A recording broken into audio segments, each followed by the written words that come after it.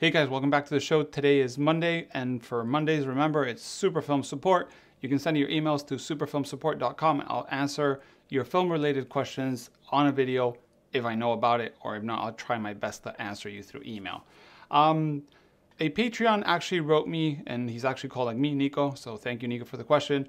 Asked me that I should maybe clarify from the previous couple of videos the differences in lenses and the Sironar and Sinaron and which ones they are, because in large format lenses there are a couple brands that made lenses, and then there are a couple other brands that rebranded them, so kind of like a generic lens name. So I want to give you a little bit of a feedback so when you're searching you don't get confused. And this is pretty confusing, so if you don't follow along, don't worry, I'll put the names under too so you can read it. I'll even like maybe put it on the description box. Also, do remember these videos really are for the passion of helping you guys. If you want to support this channel through Patreon, you can check the link below, but it's basically patreon.com Nicosphotographyshow. You can help me make more stuff like this, answering questions that aren't so easily answered, at least not on YouTube.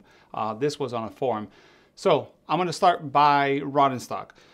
Rod and stock had the Sinaron-S, which is the probably best lineup of lenses there was. It had a red ring, as you can see on the front, and the Sironar-S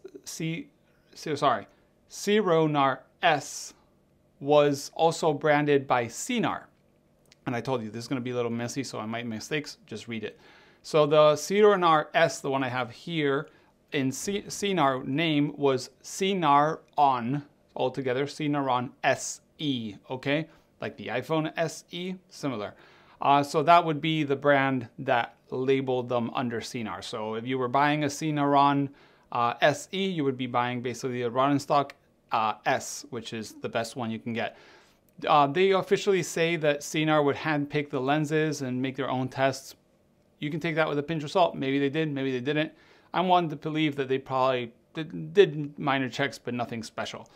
Then we go to the Sironar-N, which is this one here. And this one usually comes with a white silver ring. This before that, so the Apo one would have the silver ring.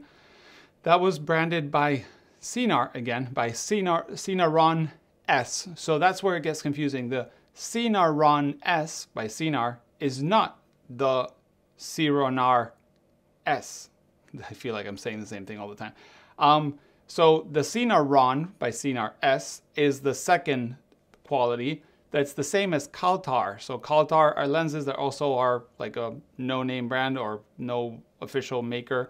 So Caltar 2N is the same lens as this one, as the Sironar-N and the Apo-Sironar-N. So first in the class, second in the class, made by Sinar and made by rod and stock.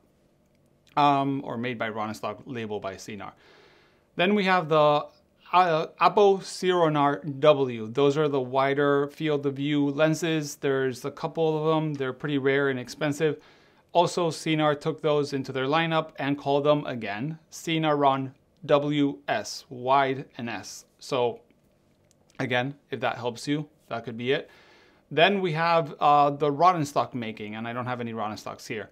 But basically, the Grandagon-N, which are the wide angle ones, are also called Caltar 2N. Again, slightly confusing considering that they're the same as the Sironar-N.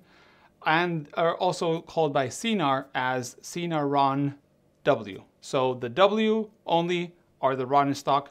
The WS are the rod and stock. Oh, sorry. Yeah, rod and stock. And I'm getting super confused here myself. Yeah, they're all made by rod and stock, sorry. Then we have the Sinaron-WE, which is the Sinar, is the same as the Apo-Grandagon, which are the wide angle lenses by rod and stock.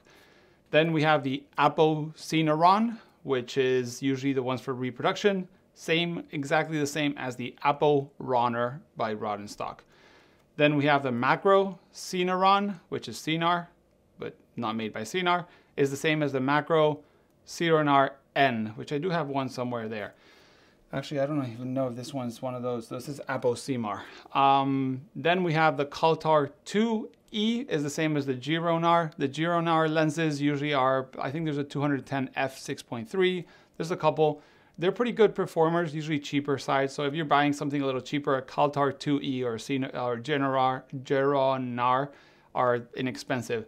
And he also says here, Caltar S Type S is the same as Sironar if you're looking at older lenses.